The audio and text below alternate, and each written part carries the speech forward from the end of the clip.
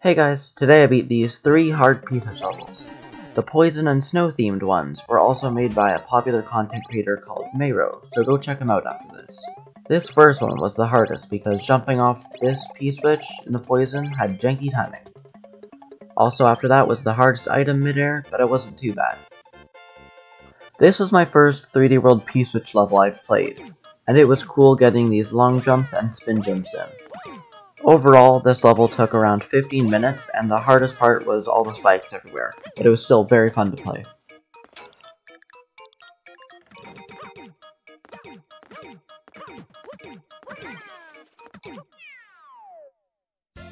The last level was something I found on the new tab, and it took a while to figure out what to do.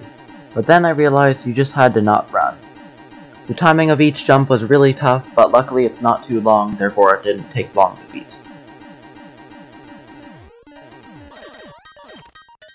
Hold up, I know this video was a bit short, therefore I put in this extra level for you to watch. It's a short-sized level where you can't touch the ground. Took me around about 30 minutes to beat. I then spent an hour on it getting world record because I was bored. If you enjoyed this video, I'm sure you'll like this video too.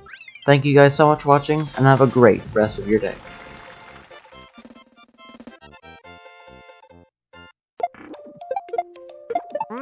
That is Pretty Gamer.